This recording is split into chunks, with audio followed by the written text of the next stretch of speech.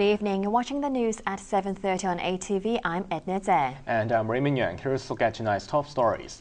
Water from 10 more public housing estates to be tested for lead. MTRC chief admits being over-optimistic about construction progress of Express Rail Link. And China's second quarter economy grows by 7%. The government has announced it will be carrying out tests on water at 10 more public housing estates for lead contamination. But it has ruled out a territory-wide check, saying it will try to determine who should be held accountable for the recent water scare. Arthur Urquela reports.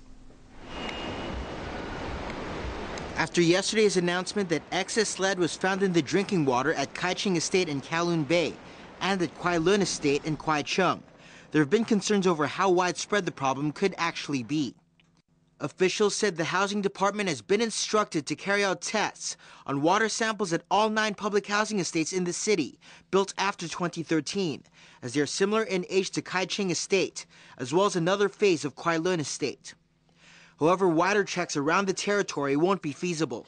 We are now trying to conduct systematic water sampling of all public housing estates, which are completed from the year 2013 onwards. Now, that is roughly similar to the completion date of Kaiching Estate and also Kwai Lun Estate Phase 2.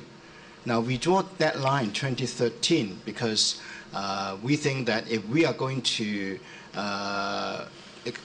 do some water testing in other estates, now we haven't found any evidence of contaminated water samples.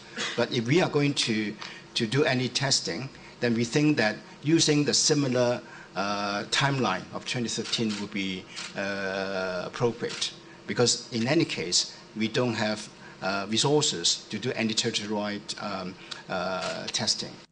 The Housing Authority will also study whether to take action against the contractor responsible for the contamination due to substandard soldering work. The Housing Authority, of course, will pursue the main contractor because we have set requirements, prescriptive conditions in our contracts. So if there's any deviation from those requirements, anything which it is not in compliance with our requirements, of course, we would take necessary action.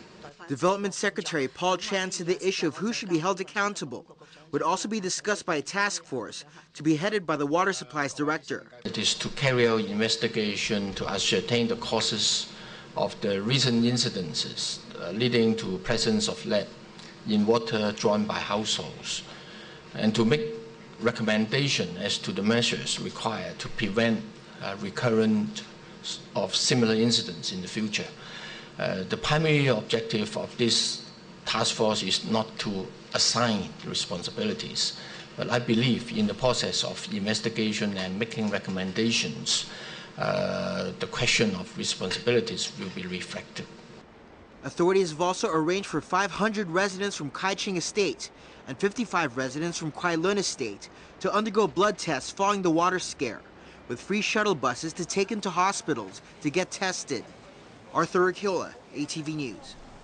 The MTRC's head Lincoln Leong conceded today that the railway company may have been overly optimistic about the Guangzhou Express Rail Link's completion date. Leong also apologized for not making public the project's delay earlier, but refused to admit the MTR had failed in its duty.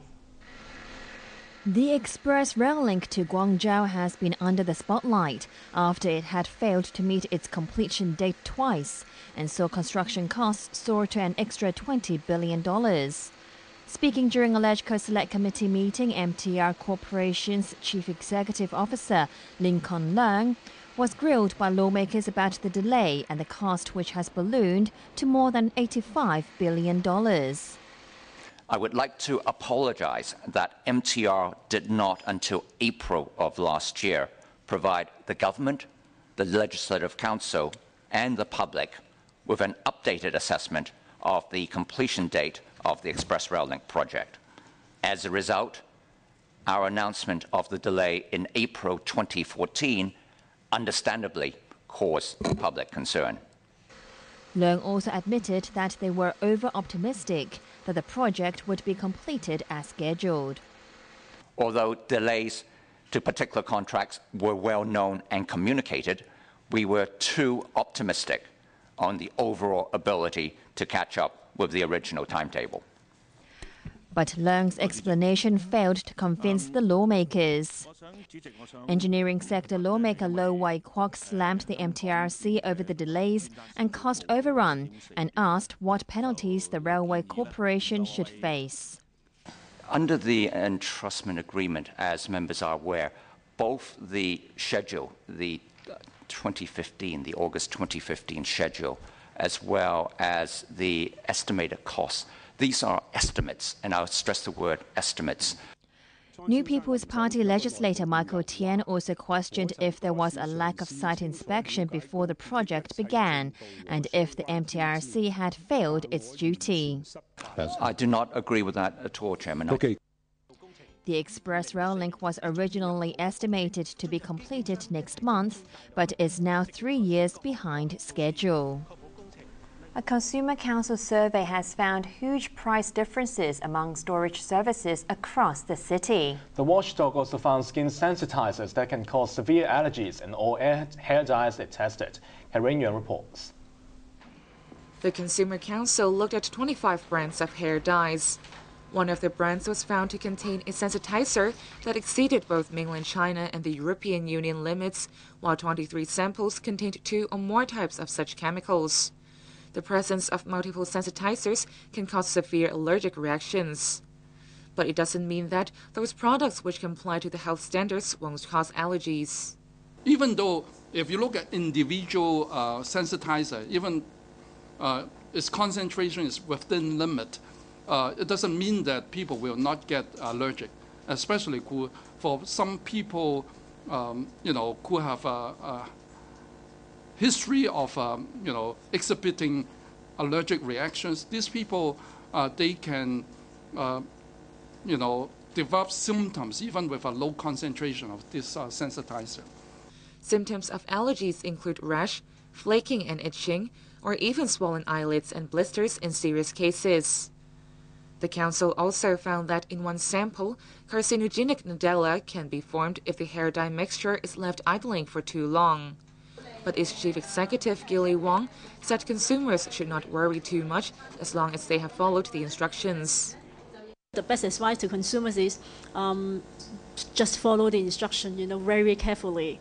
Don't, apply your own judgment on how to use it, because this is something, that people use many times, in a year. And if you want to be safe, you have to have the allergy test, in advance, and also to follow the instruction. That's the safest way, for you to use this product. The Consumer Council is also advising consumers to choose mini warehouse and valid storage services carefully according to their own needs.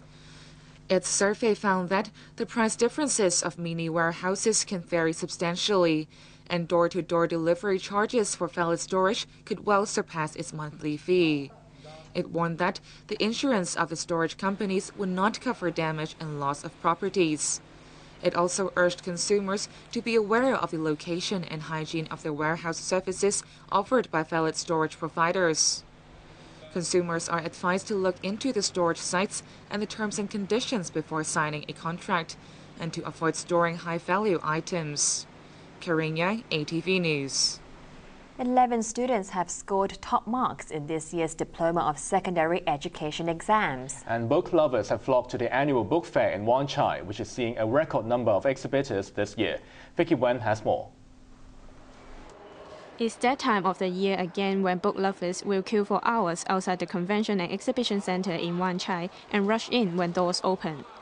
It was no different this morning when the fair opened at 10. This man said he had arrived and queued outside the hall at 1 a.m. in a bid to secure the limited products he wants. The event also tends to attract tourists looking for more varieties of books. This man from Shenzhen said the fair offers books that can't be found on the mainland. The annual book fair this year is seeing a record 580 exhibitors from 33 countries, including newcomers from Hungary, Australia, Canada, and India. Some exhibitors said they are optimistic about sales this year. The fair attracted more than 1 million visitors last year, and the organizer is hoping to see a new record in the coming days. The 7-day fair closes next Tuesday. 11 students have scored top marks in this year's Diploma of Secondary Education exams, with Level 5 double star in at least 7 subjects printed in their report cards. They included 6 boys and 5 girls from 8 schools across the city. Thrilled with her results, one of the top scorers from St. Mary's Canossian College in Tsim Sha Tsui said she aims to enroll at the University of Hong Kong's medical program. Another star pupil from Diocesan Girls' School in Jordan said she also hopes to study in a medical program. The top scorers are not the only one who feel happy today, as this 20-year-old girl is also satisfied with her results, although they might not get her a place in any of the universities. She was diagnosed with a muscle contractions disorder when she was 7 and needs to take dozens of pills to endure the long hours of exams. She says she will continue her study in other diploma courses. Just as last year, only about 40% of some 74,000 students will be able to enter local universities this year, meaning 2 students will be competing for 1 undergraduate place. 2 private van drivers have been arrested after charging undercover police officers fares for 2 trips. The police officers posed at passengers and booked the vehicles, which do not have daily hire car permit and third-party insurance, through internet for trips from Cyberport and the airport to Happy Valley. The 2 drivers, aged 37 and 44, were caught after they received $380 and $600 from the officers for the hire. The police said they have so far received 6 complaints about unlicensed private vehicles taking fares this year. Vicky Wan, ATV News. China's economy has grown by 7% in the second quarter. The figure is steady with the previous quarter and slightly better than analysts' forecasts. Karen Young reports. The figure was announced this morning by the National Bureau of Statistics.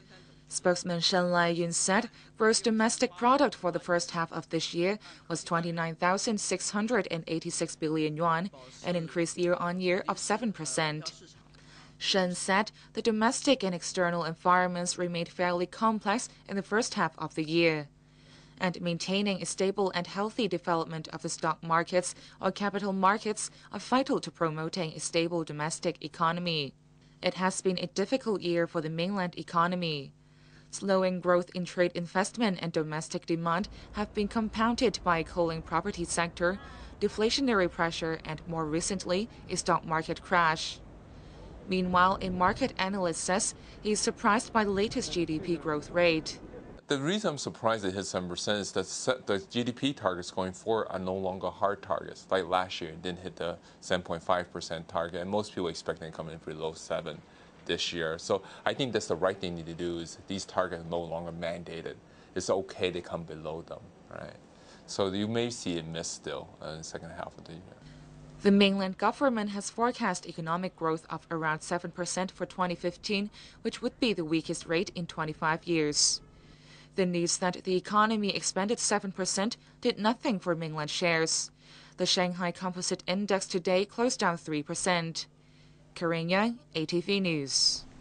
The International Monetary Fund has attacked the bailout offer to Greece by Eurozone leaders, saying it is highly unsustainable. And Japan's lower house has approved 2 security bills that could allow troops to fight abroad for the first time since World War II. Japan's ruling coalition lawmakers approved the bills after a raucous debate, with opposition MPs shouting and brandishing signs that read "Abe politics is unforgivable" and against ramming bills through. Despite opposition from ordinary voters, Prime Minister Shinzo Abe says a bolder security stance is vital to meet new challenges, such as those from China. Opponents say the revisions violate the pacifist constitution and could entangle Japan in US-led conflicts around the globe. The IMF has hit out at the deal Greece has been offered by its creditors, saying it is highly unsustainable. It warned in a secret study that Athens will need a far bigger debt relief than European governments have been willing to contemplate due to the devastation of its economy and banks in the last 2 weeks. The study said European countries would have to give Greece a 30-year grace period on servicing all its debt, including new loans and a dramatic maturity extension. On Monday, Athens and its 18 Euro partners agreed in principle to open negotiations on a third bailout program of up to 86 billion euros in return for tougher austerity measures and structural reforms. Earlier, Greek Prime Minister Alexis Tsipras said in an interview with state television that although he did not believe in the deal, there was no alternative but to accept it to avoid economic chaos. But he ruled out stepping down or ceding power to a national unity government with opposition parties after being forced to abandon his election promises. The Greek parliament must approve pieces of legislation later today.